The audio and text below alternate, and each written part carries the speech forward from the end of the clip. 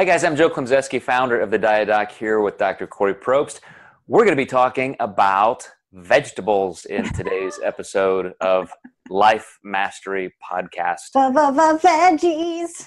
So, another one that you're going to probably kind of just take the wheel and go in whatever direction you want, because I'm just not a foodie. But I do have, once you've kind of introduced the topic, Kori, I do have a couple vegetable stories I can throw in there. Well, I mean, your pea one is always a really good one. So you might want to, but I'm sure you probably have more. Yeah, I love the topic of veggies because I love veggies. P-E-A, right? P. Yeah. Not P-E-E. Right. Okay, even I was a little confused there for a minute. I'm like, I don't know if, are we talking the asparagus and urine, or I didn't know what you're talking about. Well, there is that. There is that. Yeah. There is that. And beets. Beets have an interesting impact too. I had a friend who ate some beets and actually thought she was coming apart from the inside, but okay. Scary stuff, folks. We have a list of disclaimers on this podcast. Right? So, yeah, veggies. I think that a lot of people have a lot of different experiences with veggies. And, you know, growing up, veggies were always a part of our meals.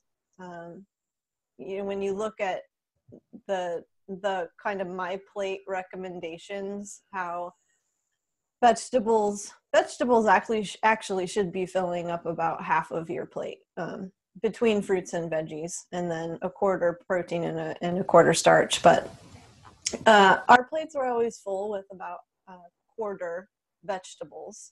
And I remember, my mom, I just figured this out, Joe. So I have this thing about warming up my salad so the lettuce gets like a little wilty, because it's like the harshness of romaine, for example, and like when spinach isn't soft, there's just something about that texture that's not attractive to me. And so I'll put my salads in the microwave for 30 to 60 seconds.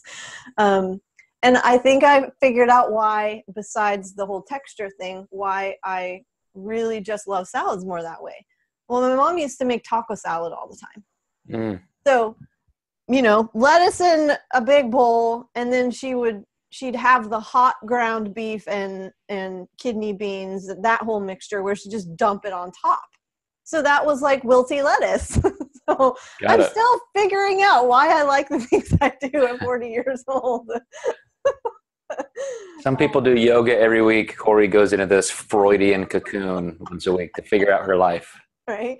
This is what I think about when I'm meditating. Taco salad! But yeah, so it was always a part of my diet growing up, but it wasn't necessarily fresh vegetables that we had, because we were operating on a pretty slim budget. And I remember we ate a lot of canned stuff. And I don't think my mom at the time was, particularly concerned about, she was in the medical field too, about salt and the amount of sodium in those things. I still love canned spinach. I still buy it because I ate so much of that.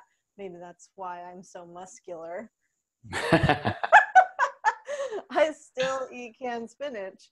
But I'm saying all this because we all have such varied histories in terms of how we were brought up with food and vegetables. A lot of us grew up on farms and probably grew our own vegetables and just got very used to that fresh, almost organic taste. And Ben, when we have veggies and we had a small garden for a little while, he would just pick them straight out of the ground and eat them. And he has said, I like the taste of dirt. So I don't, but to each his own, right? I think there's a TV show about that, reality show. Maybe he's missing some vital minerals or something in his nutrition currently. But anyway, this question came from someone who reads our newsletter, and she was asking, how can I get more veggies in my diet? I know they're important. I know I need the vitamins and the minerals and the antioxidants and the fiber and the things that come from vegetables, but I just don't like them.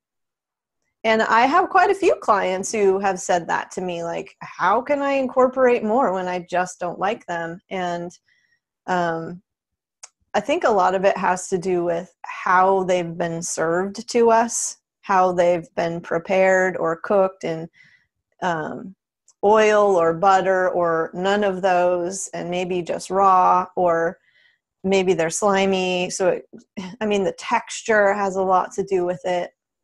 The other thing too I'm thinking about, Joe, is not everyone needs to consume and shouldn't necessarily consume a lot of vegetables in their diet based on maybe some conditions that they have. And I know you have some experience there that we can touch on.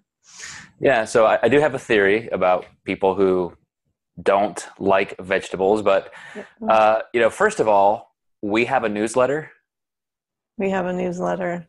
Yeah, you must be sending that out, because I know I'm not a part of that. So everyone, we have a newsletter. That's great. It's great to know we have a newsletter. I'm happy that we have a newsletter and people respond to it. And we would love for everyone to subscribe to the newsletter.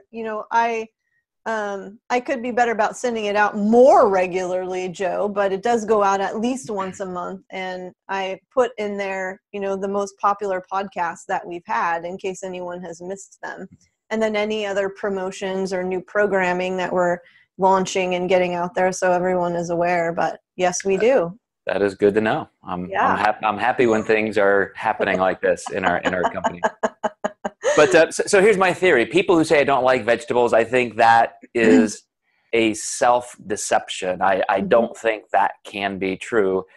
I could say the same thing, but it's really just that I don't take the time. I'm lazy. I don't cultivate that habit or something. But here's an interesting little story from this weekend. My wife and oldest daughter now bulk cook on the weekend, which is an amazing throwback, because when my wife and I first got married and I was in college and I was working 3, 4, 5 jobs at a time, she was working full time. Even though we didn't have kids, that's just still what we had to do to survive. If we didn't bulk cook on the weekends, we weren't going to eat all week. Right. So it's really fun to see them doing that again. And this weekend, I went in the refrigerator and there's this massive bowl of vegetables. Fresh carrots and broccoli and snap peas and green beans. And they had already been steamed. So all I had to do was warm them up with my chicken. And I asked Tracy, I said, wow, what did you do to these? They taste amazing. She said, I added salt. And I no, what seasoning? What did you do? Did you saute? I just added salt. But the flavor of all of them steamed together, and like you said, the texture, they were fresh, but then I would never go cut up 4 different kinds of vegetables, clean them, wash them, prepare them, steam them, and then sit down and eat. But they were ready ahead of time. And so I ate them every day for the next 3 or 4 days. My mouth is watering, Joe. But we just talked about this. I do this every morning for breakfast, I know, lunch, and dinner. And I just get excited because it is so enjoyable. Does it take a little time? Because I do it. I don't necessarily do all of the prep ahead of time. Well, you need to get a wife. I do. That's a really great idea. That helps out. I'm going to think about that. It's California. I'm sure it's fine. They're probably just sitting right outside my door right now. There's another TV show about that as well. There is. Find me a wife. That would be a good Netflix original series. So I do like what you said about, some people can have too much, because that is a problem I deal with as a nutrition consultant, especially on the performance side of our company. A lot of people are dieting very extreme, and they think, well, volumetrically I can get more veggies, to make up for my carbs, more bang for my buck. And so they're piling in vegetables or some kind of fibrous carb every meal. And I just see a lot of pretty severe IBD, people who go from just thinking that pain and distension and flatulence and constipation and diarrhea is normal, to people who end up with colitis and ulcerative colitis and all kinds of, permanent dysfunction. So there is a limit for some people. I would say on a continuum, very few people can just eat as much vegetable fiber as they want. Even then, there are probably some symptoms they wish they didn't have. But there's a fine line between having enough and too much when it comes to this, and different sources, the way you prepare them. When you cook them, that makes them easier to digest. So a lot of things we won't cover today, but keep in the back of your mind that there are some boundaries to stay within. I've overdone it, Joe. I have. I mean, I've gotten gout from eating a head of cauliflower every day. It's you can't overdo it. You're gonna die from eating too much vegetables someday. You're gonna find a way. For eating too much broccoli, yeah. And that was cooked. I haven't had any issues in a really long time, but different circumstances going on in my life. Also, I've often wondered though if I didn't cook all my vegetables, because I actually don't like broccoli is one of my favorite veggies, but I won't touch it with a 10-foot pole if it's raw. I don't like it at all. It's so bitter to me.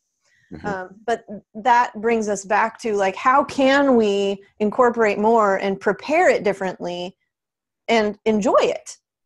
Spices too. Salt goes a really long way, and we don't have to douse it in salt, but seasoning can be a really big deal, and I'm big on seasonings. But I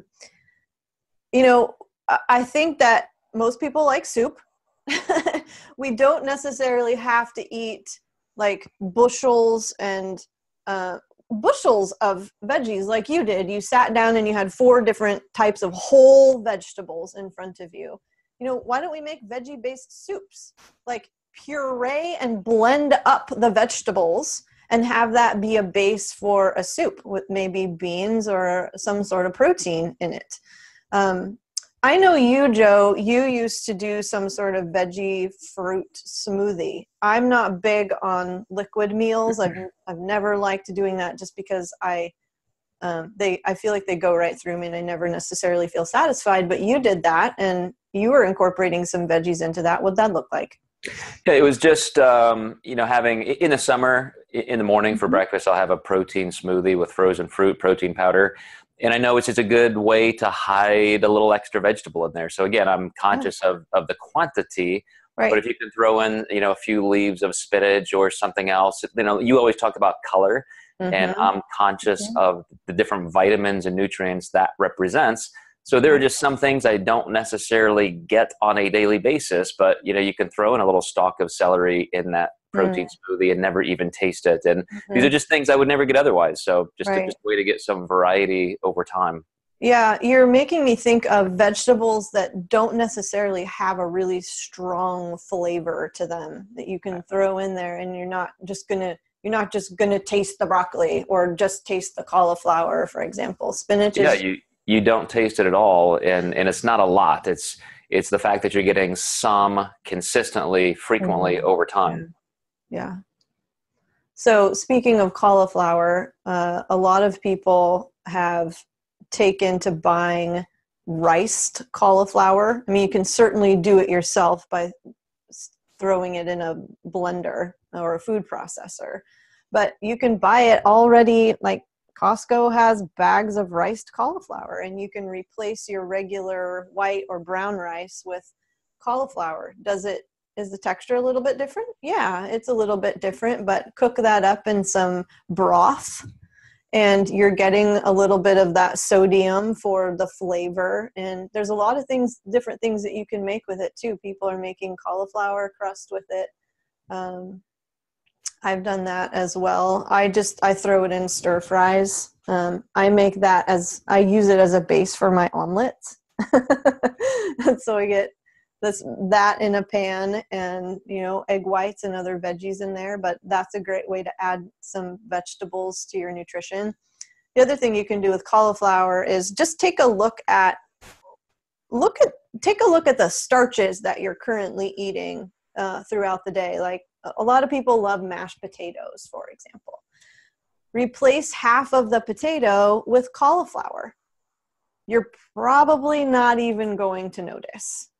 Another thing people can do, like I love avocado. Lots of people will make guacamole. Replace half of the avocado with peas.